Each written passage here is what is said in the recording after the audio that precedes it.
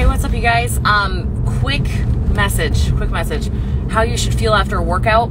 So I'm driving home from my workout right now, and I feel very buzzed and energized. I feel alive. I can feel the muscles I worked. They're buzzing.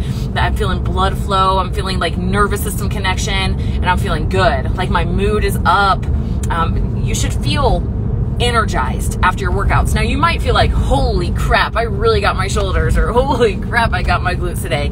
You might feel like that, but you shouldn't feel destroyed. And I really want to share this message, especially because of everybody's stress levels. Okay, so think about your overall stress, and everyone's always fine. I know you're fine, but I want you to pull yourself out of your life, look at your life from a third party view, from a bird's eye view, and be does this person have kind of a lot of life stress? Okay, so if you have a lot of life stress, and then maybe you eat inflammatory foods a lot, and you kind of know they're kind of messing you up, but you just keep doing it, and then you're already inflamed, you don't really take supplements, you don't take anything to support your body with any of that stress, you're just grinding, just driving yourself into the ground, and then you go in the gym, and you have this body that's already inflamed, and you're hey, let's inflame you a little more.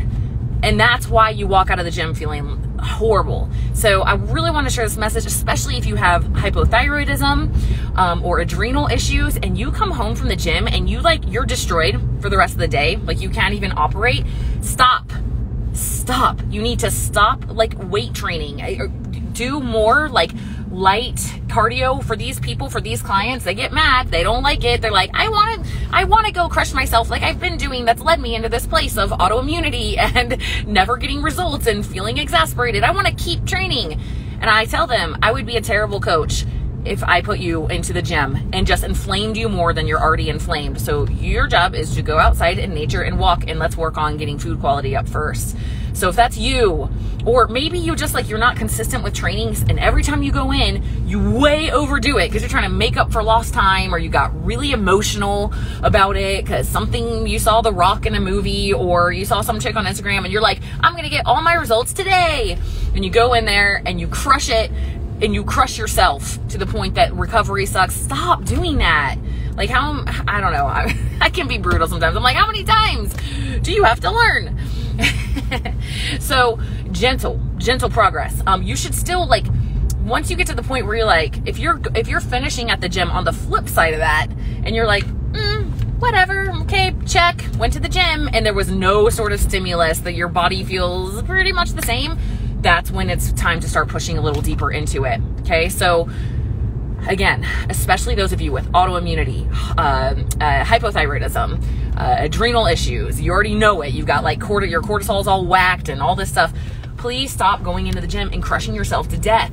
You are literally it's just it's brushing your teeth, Oreos. The gym is Oreos for you, because you're inflaming yourself more than you're already inflamed. Your body can't recover. You're not going to get results anyway, and you're just making all your symptoms worse. So on a really simple level, how should you feel after a workout? You should feel energized. You should feel buzzed. You should feel alive. You should be feeling your body in a good way. Oh man, feeling it, right? Today, I feel it in my glutes and my shoulders. I went crazy on them today, and I was it feels like my nervous system is almost tickling my body, right? And that's how you should feel. Is better. You might get a little sore, okay, as you push into further levels, but you should not be to the point where you're I can't sit on the toilet.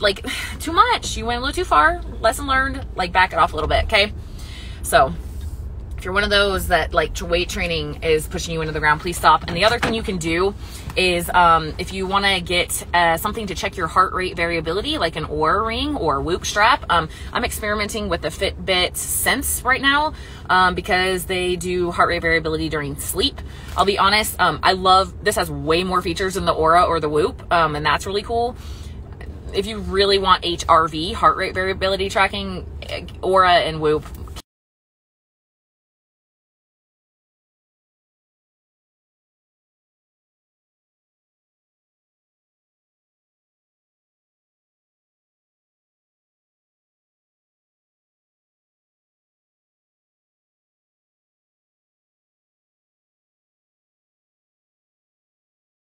kill it? Or do you think it would be smarter to take a rest day, get your body in a nice, healthy place so you can go crush it the next day and actually get results? All right, I kind of spoon-fed you the answer there, but keep that in mind, okay? You should not feel like you have to lay down and take a nap and are non-operational after a training day. Please, please, let me be the voice of reason. You, especially people with autoimmunity, again, hypothyroidism, all these things, you will get results faster if you will just freaking stop.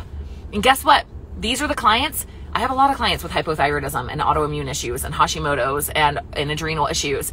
And these are the clients that it's most difficult for me to get them to freaking stop. Why do you think there might be a connection there?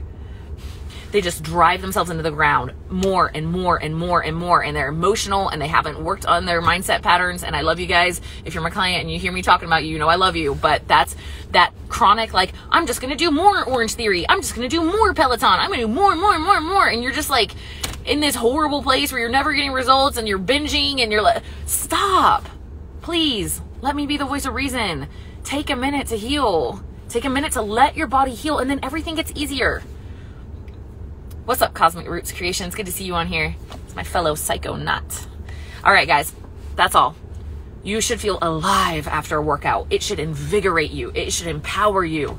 So if it's not, if it's driving you into the ground, you're either going too hard, or maybe you need to take some time off and focus on food and quality and nurturing. Treat your body like a child. Treat your body like your child. And maybe you're a parent, maybe you're not treating your child. Are you like just constantly like earning love through treats and whatever you want, I'll be that for you so you love me. If you're doing that to your kids, you're doing that to your body too. You're just like, that's not love. That's fake love bullshit. Real love is, I want what's best for you. And sometimes that's going to be nurturing and sweet and wonderful. And sometimes that's going to be hard. But the real love is what's best for you. So have that relationship with your body. What's best for you is being like, ew, gross, look at all this fat. Get your butt in the gym and starve. Is that like loving? No, it's like, hey, I'm with you. Okay, I see you're telling me that we have a little bit more body fat than we need. Okay, this is going to be hard. We're going to do this together, but I'm going to start feeding you more things that make this easier. What do you need? Ask your body what it needs. I tell people this all the time. What do you need, body? What do you need? Your body will tell you. It will tell you. It might be like, you need to stop freaking running. Or it might be like, you need to do yoga. Or it might be like, you need to do weight training. Or stop intermittent fasting. Or start keto. Or don't do keto. Like, I'm telling you, your higher self knows. You just ask your body, like, what do you need?